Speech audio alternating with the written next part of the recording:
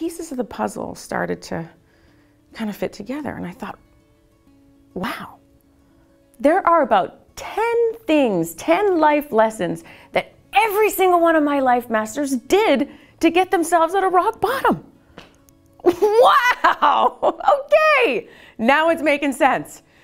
All right, so then I'm gonna do these things. I'm gonna commit to these things, and I'm gonna do them every single day. So that's when I decided to do a little experiment. Kind of like, you know, scientists, when they feel like they can only experiment on themselves. So I was my own little petri dish.